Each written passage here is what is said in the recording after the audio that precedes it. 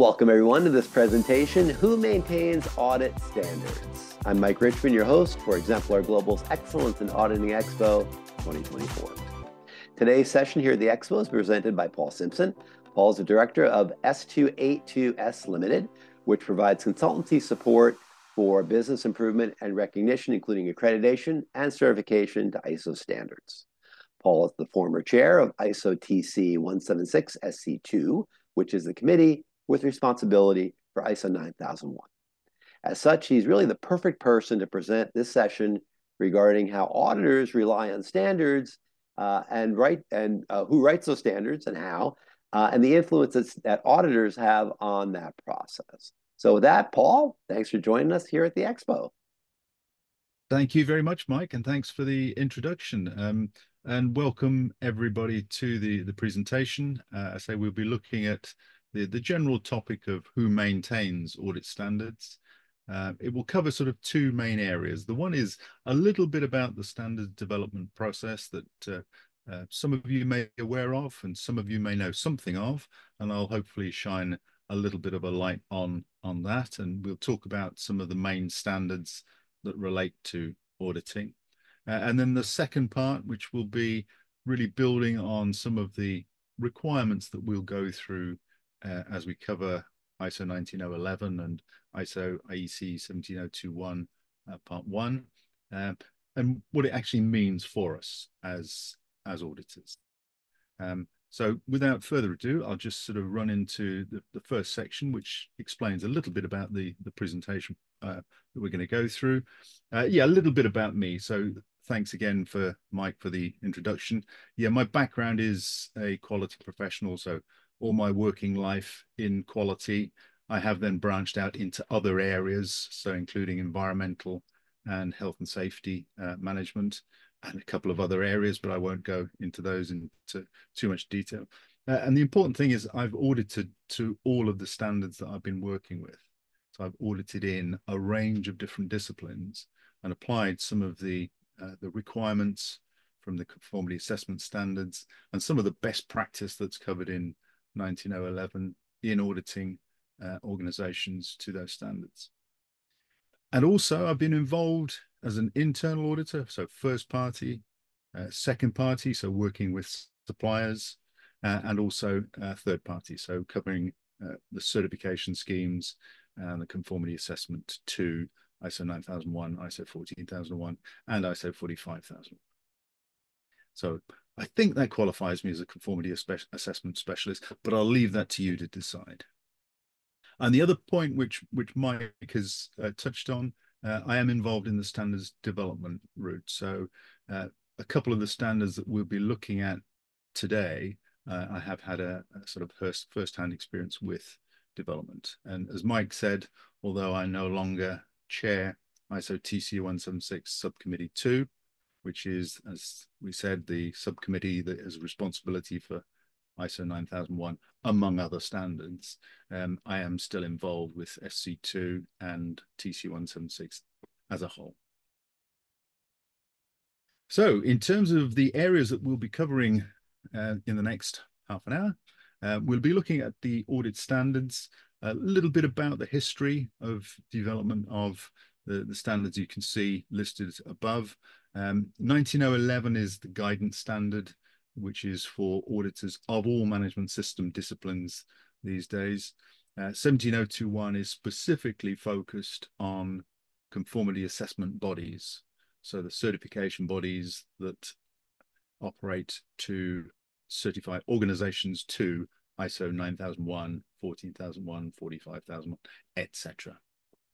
And the third standard that's listed there is 17021-3, which is competence requirements for auditors of quality management systems. So there is a separate added on standard for the 17021 series, which looks specifically as saying, well, what does a good or a competent quality management system auditor look like? And again, we'll talk about some of the areas within that standard and what it means for us. But there are others, and we'll briefly look at the other areas of standardization and requirements that apply to the work that we do. And in principle, one of the things that we're looking at across the whole piece of auditing standards is this requirement to be competent. And we'll talk about some of that. And then right at the end of the session, I'll be going into the what's next. So hopefully this will be the session or the section of the session where you get your takeaway. So what do I need to do now to demonstrate that competence, to improve some of the skills that I have, and to ensure that I demonstrate those correct behaviors, which we're going to look at as we go through. So firstly, 19011. You can see at the end of this slide, we've got a little bit of the history of the auditing standards within ISO. So there is a standard that predates the ISO standard in 1990. So there was a British standard, BS 7229, which was guidelines for auditing quality management systems. But it's worth understanding that these standards rose because of the growth of assessment and certification to ISO 9001.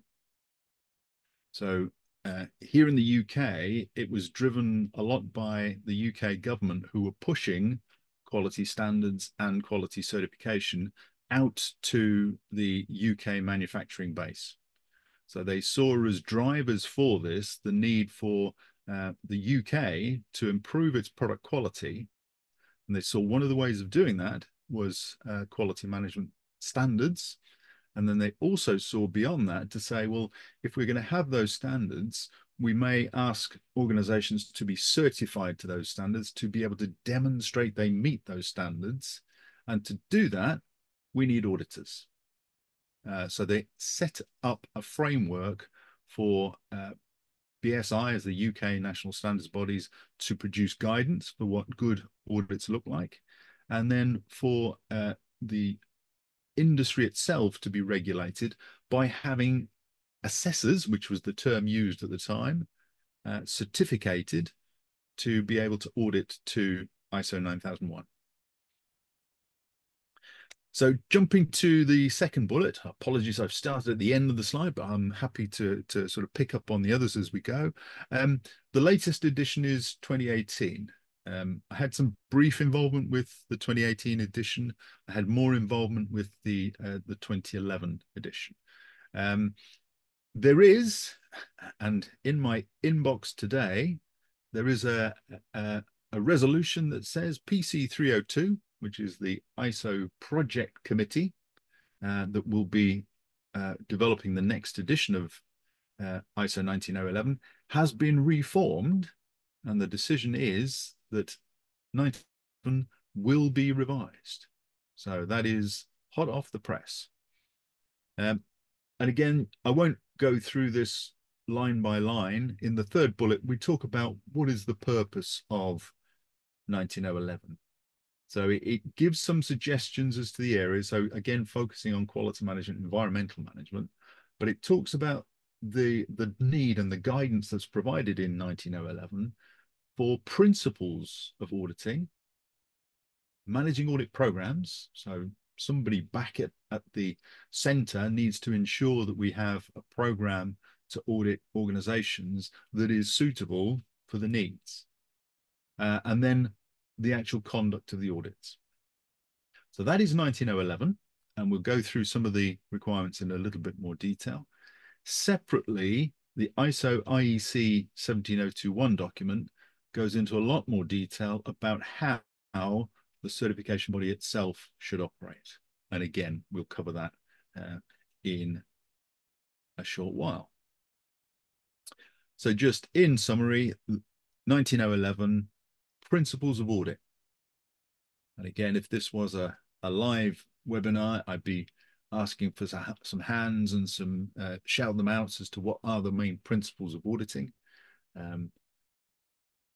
As this isn't a live webinar, as it's a recorded session, we will have a slide and I'll run through some of those in the next slide. And then it talks about the actual process of auditing. And if you look down those 4 sub-bullets, plan, conduct, report, and follow-up, you will see hopefully a fairly familiar cycle. So it's not quite plan, do, check, act, but it's not far off. And the logic of why it's not quite plan, do, check, act is the audit itself is a check. So instead of plan, do, check, act, we have plan, where we set objectives, we define the scope of the audit, we identify what the criteria are that we're going to audit against. And again, most of that will be centered around ISO 9001 if it's a quality management system audit, or ISO 14001 for environmental management systems. But it includes other elements. And when we look at the knowledge and skills of auditors, again, a little bit later on, we will see that there are other criteria that we should bring with us when we go to audit the organizations, whether it's as a second party or a third party, or even as an internal auditor. And again, I'll come back to those. Conduct of the audit. So initiating the audit is really setting it up, getting in touch with the person that we're going to audit, whether that's a company, an organization, or a department, or a process, taking necessary samples. Now, again, for an ISO standard, it can't be specific. It can't say we need 3 of everything, but what it can do is it says your sampling has to be representative. So if you're dealing with an organization that's maybe handling 1,000 web orders an hour, you've got to take a representative sample of those orders as they come through. If you're dealing with more project basis, you're going to be sampling within the single project that's ongoing. The audit itself. So how do we go about gathering evidence of conformance with requirements or non-conformance requirements? And it talks about interviewing and, again, following an audit trail. It doesn't use those particular terms, but it talks about the audit trail until we've got satisfactory evidence that a requirement is met. And it also then talks about the auditor's role in ensuring that they get the best out of the auditee. So as we're interviewing, we're considering the individuals that we're talking to, we're considering the data that's presented to us, we're considering the process that's in front of us, and we are making sure that the audit itself is valid. The next area, communications. So as auditors, we have a primary role, which is to communicate the results of our auditor, our audit even. So as we go through, we should be keeping auditees up to date with how the audit is going. So if I leave an area, the person I've been auditing should know before I go whether any non-conformities or observations have been identified. And similarly, at the end of the audit, I have to present my findings. And this is where the auditor earns their money in some ways. They have to give that accurate picture of the organization, and they have to communicate it at a closing meeting and in a final report. Judgment. So as we go through an audit, we audit against a requirement and we gather evidence. And if the evidence matches the requirement, we have conformity. If there is a clear gap, we have a non-conformity. And if it's not quite certain, we have some more work to do to establish whether the conformity exists or not. And again, in 19011, it talks about that judgment. And we've sort of touched on it already, but non-conformities, observations, statements of conformity, these are all findings that we communicate back to the organization. And the findings themselves are a vital part of the audit results, whether it is non-conformity or conformity. Again, as we've gone through the audit process, we have been communicating with the organization, but at the end of that audit, we do have to communicate those results back verbally and in a written audit report. And then the final area with 19011 is to talk about closing audit findings. So again, as the organization investigates the findings that we've raised, they will come back to us with some proposed corrective actions and actions to prevent recurrence. And as the people with boots on the ground, we're the best judges to say, has that corrective action addressed the finding that I raised? So if I raise the non-conformity, is that corrective action suitable? Can I close it out? Have they put in place actions that would prevent that non-conformity from recurring in the future? Okay. And then the final area within 19011 that they talk about is behaviors. And this is some of the sort of interpersonal skills and some of the values that we take in as individuals into the audit process and are vital to an effective audit completion. And again, we'll see some of those in a second. So those principles. Now, again, I'm not going to go through the full list. It is something that's readily available. Part of the recommendations at the end as you get familiar with 19011 and investigate some of the other resources that are available. But what I will do is pick out on a couple, and they're all pretty much at the top of that list. So integrity. As auditors, our prime duty is to be honest about what we see. One of the things I always say when I'm training auditors is our role is to hold up a mirror to the organization. That's what you look like. And we can only do that if we're honest. If we go into an organization and we're raising a whole raft of non-conformities and they're going, that's not us. We are well managed. We satisfy our customers. They keep coming back. Then that's not an honest picture. And conversely, so I have had auditors come into my organizations and I'm dealing with the problems. I'm fighting fires. I'm keeping plates spinning. And they go away with no non-conformities, no observations. That doesn't help me. Doesn't help me as an organization, doesn't help me as a quality manager. So yeah, honesty is vital.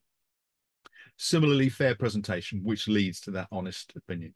If that's what I see, that is what I report. I don't duck a non-conformity and I don't fabricate requirements that don't exist. So fair presentation is vital. And due professional care. I am going to take my samples. I am going to talk to people. Again, sometimes in my auditor training, I talk about what I call the boardroom audits. So where an auditor has their opening meeting in the boardroom with the senior management team around, and they never leave the boardroom until they have the closing meeting, and then they're off back in their car and on the road. That is not due professional care. You need to be out there where the action occurs, taking your samples, speaking to the people that do the work, and not just talking to the quality manager or the environmental manager. And the others, I think I'll leave there. They're relatively self-explanatory. I'll just briefly mention the final bullet there, risk-based approach. So introduced in 2018, all of the other 6 principles existed before that. But one of the changes in 2018 was to introduce this idea of a risk-based approach to auditing. So sampling some of the higher risk areas, making sure that we cover off areas that are potentially going to affect customers or the environmental performance of the organization. Okay. And these audited behaviors, again, some of them reflect some of those principles of audit. So again, ethical, honest. A couple of others that are more about our style as auditors. So again, open-minded. You need that to get to fair presentation. Diplomatic. Again, that may not necessarily affect the end result of the audit, but if you're not diplomatic, it could. So you're going to get less response if you're seen to be overbearing, not allowing people to have their say. Okay. Again, all of these, I hope, for the audience for Exemplar Expo presentations should be self-evident. But again, they are covered in more detail in ISO 19011. And then the area where 19011 says we should have knowledge and skills, and as we all should know, knowledge and skills equals competence. So to be a competent auditor, I should have generic knowledge and skills. And what that is I should know about audit. So what is the principle of audit? What's the process that we go through with audit? What are the risks associated with audit? If I'm auditing, I can introduce risks to the organization that I'm auditing. There could be risks of my audit not getting an honest picture of the organization. Bullet 2, discipline and sector specific. Now, I'm going to introduce to you a TC176 group that is running at the moment. It's TC176 Task Group 2, and that group is entitled the Brand Integrity Group. Now, TC176 has been concerned with audits to its flagship standard ISO 9001 for a number of years. And back in 2014, there was moves to establish within TC176 that is looking to influence that audit to ISO 9001. So working in a number of different areas to try and improve, to raise the bar of QMS auditing. And one of the concerns is we feel that a number of auditors out there do not understand ISO 9001 well enough. So they're not quality professionals. They're not familiar with the requirements of 9001. They don't understand the ISO 9000 quality management principles that are freely available to download. And similarly, sector specific. So my background is sort of engineering, consulting, oil and gas, automotive. So I've worked in all of those areas, and I would feel confident in going into organizations in those areas to be able to establish that they're satisfying quality requirements. But I wouldn't go to a lawyer's. I wouldn't go to a health care setting because I am not competent. I do not have that sector specific competence. And again, one of the things that I'll cover in the takeaway is we should know the areas that we're competent in, and we should stick to our knitting, stick to the areas that we know well. There's a second section there, knowledge, skills for auditing multiple disciplines. So if we're asked to do an integrated audit, how do we make sure that we're covering the ground effectively? How do we make sure that we're auditing and covering each of the standards that we're are in the portfolio to the extent necessary for the organization that we're auditing? And then two further sections. So achieving auditor competence. And this talks about getting the training, the lead auditor training course that establishes that we have the necessary underpinning knowledge of audit and of the identification of non-conformities in a case study. We can do that. We have the skills to present in a closing meeting, for example. We also then have experience in those sectors that I've mentioned to be able to recognize good from not quite so good. And we maintain that, and we're approved, signed off to do those audits. So all of this is included in 19011. And then it goes on to say quite a bit later in section 7, we need to maintain and improve auditor competence, because we all know sectors do not stand still. Quality management standards don't stand still. ISO 9001 is being revised as we speak. ISO 14001 has been confirmed, but ISO 45001 is being so all of these will need us to update our knowledge on the new requirements that come to those key management system standards. Okay. So that's a quick overview of 19011. As I mentioned, the PC 302 has been re-established. The chair or the convener role within PC 302 is held by ANSI. It's actually a joint working group or a joint development group with ISO Casco, which I'm going to come on to shortly. And if you are interested, get in touch with your local national standards body and you may get involved in any changes, new requirements that go into ISO 19011. Okay, I'm going to move on to ISO IEC 17021-1 2015, bit of a mouthful. Conformity assessment standard. The link in the slides, which you'll get after the session, takes you to the page on ISO's website. It's produced by ISO Casco. ISO Casco is an unusual area of ISO. It's a standalone committee, so it's Conformity Assessment Standards Committee, specifically looking at areas that relate to conformity assessment. And the current chair is from Kenya Bureau of Standards.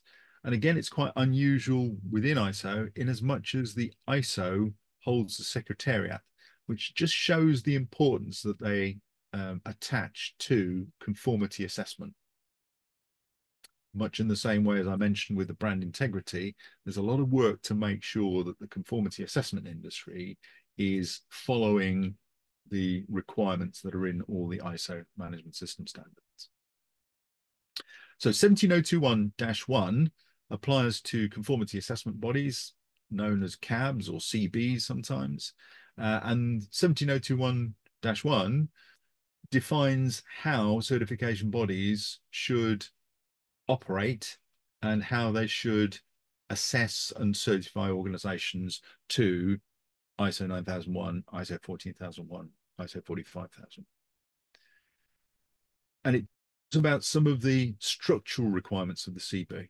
So the area that I've just sort of highlighted in here is, sorry, get the laser pointer running, impartiality.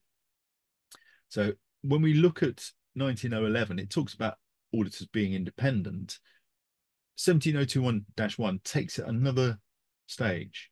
It says you have to be, and you have to be shown to be, impartial. So what does that mean? It means as a conformity assessment body, I am going to assess your management system without fear or favor. So if you come to me with a need for certification, I have no bias in this. I will take your inquiry, I will take it through a stage of assessment, and if the results show that you have an effective quality management system, for example, I will issue you with a certificate. But it then goes on to say there are risks to impartiality. And again, if this was a live session, I could ask you to identify some of those risks. You can have a think about them while I'm just sort of moving on to the next section. In fact, I'll do that and then I'll come back to those. It then outlines the whole of the process from inquiry through to certification, including the audit process. So although it's covered in 19011, 17021 says, if you're doing this as part of your business, these are things that you must do.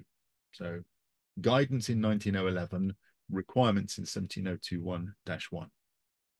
And they also spend some time looking at certification decisions. Because again, as part of that impartiality, when we've done all of our work, we have to do a bit of a pass-fail decision here, certificate or no certificate. And what they're saying within 17021-1 is take into account what the auditors have all said, but as a certification body, you now look at that independently and look at the whole of the process from inquiry through to this point when we're going to take a decision on certification. Have we done a good job? Have our auditors done a good job? Has the team that we sent in got the necessary competence to do that work? That sounds a bit late, but that is part of the certification decision. Have we sent the right team in and have they done a good job? Okay. And then I will still come back to the impartiality, please, rely on that. The other points I was going to highlight in 17021-1, they also talk about competence, but these are requirements. So 19011, good guidance, 17021, requirements. And they're covered in a number of areas. One is just in general under section 7.1, and then Annex A, which we'll see in a second, there are a series of requirements that relate to auditor competence. And it also talks about the certification body having processes in place to select and ongoing evaluate its auditors. So it's not a one-off activity, but you've got to decide that auditors are suitable, and then you've got to monitor their performance over time to see that they are showing that they are still competent and capable. Okay. So back to the question that I sort of left with you a little while ago, and I'll be interesting.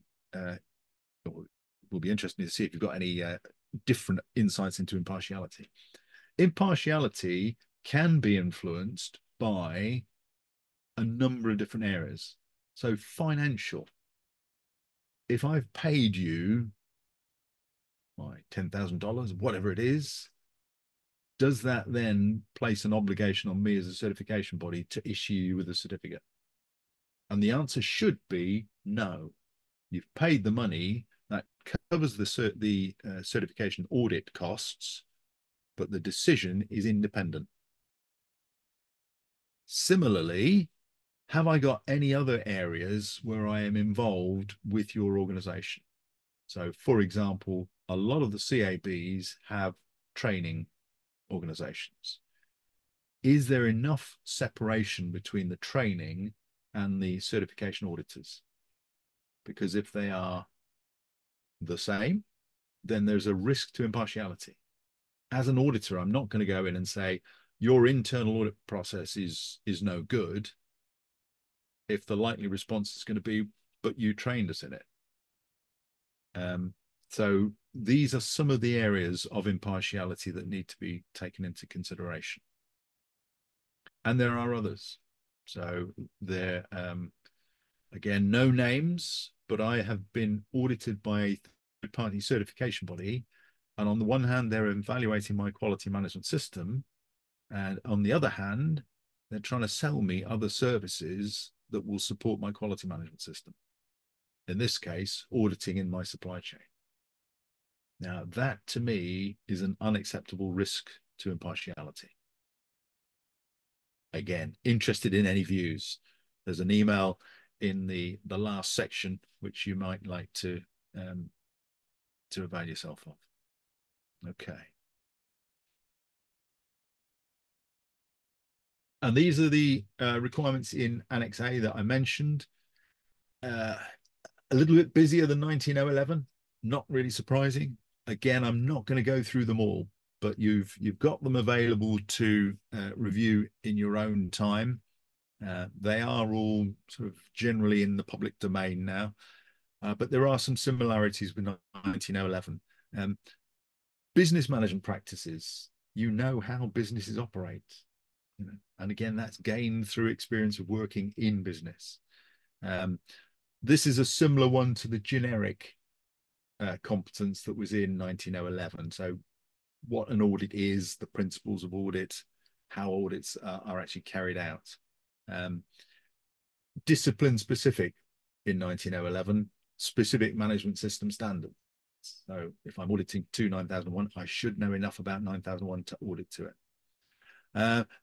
This isn't in 19011, but I have to understand my CB's processes and so on. And then again, I'll just pick a couple of these which are slightly more unusual. Language skills. So I have to be able to communicate. I've done audits in other countries, and I've an independent translator. So that sort of equates to language skills. I have that capacity through a support function. And then just some of the abilities. So I can take notes, I can present reports, I can carry out interviews suitably. All of these are competences as far as 17021-1 is concerned. Okay, so this is the sort of tail end of what does this mean for us? We should be aware of 19011. I would hope that every auditor on this call has their own copy. You don't have to, keep it by your bedside table. You don't have to read a paragraph before you go to sleep every night, but you should be familiar with it, and you should have a good understanding of what good practice is, which is 19011. 17021-1, the requirements for competence plus the additional impartiality requirements we should be aware of. If we are working as a third-party certification body, it should be covered by their CB processes. 17021-3, they expand those requirements and they say, if I am a quality management system auditor, these are the discipline-specific knowledge and skills that I need to have. So again, if you are auditing too, as a third-party auditor, because this is where it's aimed, I should have a good understanding of what those requirements are. And I should test myself to say, do I really have that? Again, I've seen many auditors, and I've sort of swapped on LinkedIn and similar bulletin boards, discussions about competence, and they tell me, I'm multidiscipline, 3 standards, I'm also automotive, and I'm also aerospace, and I'm also, really? How do you maintain your competence with all those areas? I certainly wouldn't have time in my day to be able to do it. And again, I'll come back to the other in a second. These are the questions that I'm going to leave with you. How much do we know about those? And how much are we familiar with them? Do we really have that ability? And are we demonstrating that due professional care? And are we definitely showing fair presentation? Because if we're not, we need to look at our behaviors and look at our assessment processes and maybe make some change. And again, I used the example earlier of holding the mirror up to the organization. But yeah, we need to be sure that we are impartial. I'm not just leaving a non-conformity because I can't be bothered to follow the audit trail and get to the evidence. No, I've got to be confident that there is a evidence there of a non-conformity before I raise one. And similarly, I'm not soft grading. Well, it is a non-conformity against the requirements, but I'm just going to call it an observation because you'll deal with it anyway. No, that's not a fair presentation. And again, responsibilities. Ultimately, certification bodies, our organizations, if we're doing supplier audits, and our audit program managers, if we're internal auditors, rely on us to do a good job of auditing. So it's down to us to work in our area of competence, follow due process, exercise due care, and produce an effective report. So if we do all of that, then we're satisfying, the good practice of 19011 as well as any procedures, processes that we're working to. And these are, again, just some of the areas that we can get involved in. So how do we keep up to date with technical requirements? If we're working within automotive or aerospace or medical devices, what other sector standards, other documents that are used within the sector that we should be aware of? Are there any aspects of a CB process that we need to, again, be aware of? APG documents. So again, in the notes that I send out, you'll have a link to these, but ISO and IAF have a joint auditing practices group, and they have a series of guidance documents for auditors who are auditing to primarily 9001. They're starting to branch out into 14001 as well. but they talk about, risk-based thinking, and they talk about the process approach, and they give good guidance. So again, we should all be familiar with those.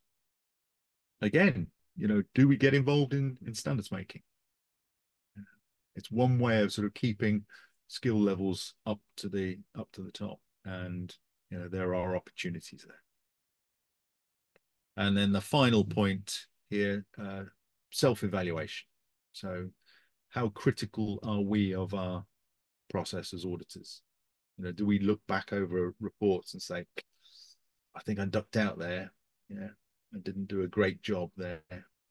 I can certainly remember in my past career of areas where I came away thinking it was okay, but it could be better. And I think that's a powerful takeaway that you can learn from and take forward. And similarly with NCR. So again, am I soft grading? Am I raising NCRs where there isn't a requirement? Yeah. So again, just be aware and periodically check just to see that you're meeting requirements. Okay. So final one, yeah. Any questions? I think I'm going to ask Mike to sort of chip in as the representative of the Expo 2024 audience with any questions from what we've covered. Otherwise, again, please use the email address if you've got any comments, or just fire them through, or if you can find me on something like LinkedIn, again, I'm always happy to connect. Absolutely. And yeah, thank you, Paul. Yeah, and I encourage, you see Paul's email there. You can also write us at info@exemplarglobal.org. If you have questions for us or for Paul, feel free to send those through. Excellent job, Paul, in that presentation. Really good deep dive into the nitty-gritty of the standards as it applies to auditors. I want to ask you a question. I did have one that kind of came up as I was listening to you, and I jotted it down. So, you're an auditor, Yep. as you mentioned. You've been involved in the standards development as well. So, for those of us that are watching out there, listening to your presentation today, what can they do to get involved? Maybe you can expand on that a little bit. I mean, auditors, you and I have discussed this offline. Auditors have some really unique skills that are of value to forming standards. Not only standards that are directly applicable to auditing best practices and auditor competency, but also the broader standards. ISO 9001 as an example. I mean, the auditors see the way users use these standards or struggle with standards. So, how can auditors get involved? Yeah, I mean, as I say, I would encourage auditors listening to this and viewing this presentation to get involved, and there are a number of ways. I will sort of put some links into the notes that I'll forward to you, Mike, and that you can forward then to anybody who's attending. But all of the technical committees that I'm aware of who publish management system standards have liaison with auditor bodies and bodies involved with certification and accreditation. So a couple of the names that I've used through the course of the last sort of 40 minutes, the IAF, which is the International Accreditation Forum, they represent the accreditation bodies. They have members who are representing the certification bodies. They have a liaison with TC 176. They are also heavily involved in CASCO, so producing the 17021 standards. But technical committees like TC 176 want the views of auditors. They will survey at the beginning of any revision year to everybody who's interested. And I, again, will encourage that to go through Exemplar to all of your certified auditors to say, what do you like about 9001? And what do you find difficult when you're auditing to 9001? But what would be better, and this is coming back to the point that you and I discussed, and I'll highlight here, is we would like the voice of the auditors in the room. So there are a number of members of TC 176 from various national standards bodies who are auditors, so they can bring that voice. But if you had it direct from Exemplar to say, we represent the thousands of auditors worldwide who are certified with us, and we think that would have a lot of weight. And you could be a liaison organization to TC 176, to ISO Casco, and also you probably have representation on IAF technical committees involved with management system standards.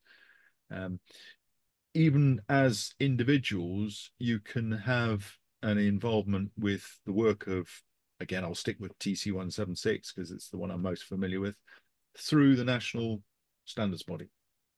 So again, I'm based in the UK, as you can see from the title under my picture. In the UK mirror, we have a number of representations from groups, including certification bodies, accreditation bodies, and also the UK CQI IRCA. So it's the national body who could have representation for UK. Similarly, for involvement through New Zealand, Australia, and US national mirror committees. But individuals can also apply. So, if you really got an interest in any one of the management system standards, you can approach your national standards body and say, look, I'm really interested in, again, my example, 9001. I'd like to get involved. And they will probably welcome you on board. And many in our audience, and I've actually spoken to many of you who are probably watching right now, and we've talked about ways among our user group of giving back. We always talk about ways to give back if you've been successful in this career. Many, of course, all of you have been, and there's a desire to give back, to support the industry, and use your experiences in a way that can contribute to the ongoing success of standards and schemes. And that's one good way of doing it. So I think that's an excellent point. Excellent point, Paul. Well, Paul, that was a great job. Really, really good session there. Again, we do welcome all questions to there. Paul's email directly or write us at info@exemplarglobal.org and we'll get your questions over to Paul. Paul, thank you for doing that. That was a really great session. We appreciate your time today.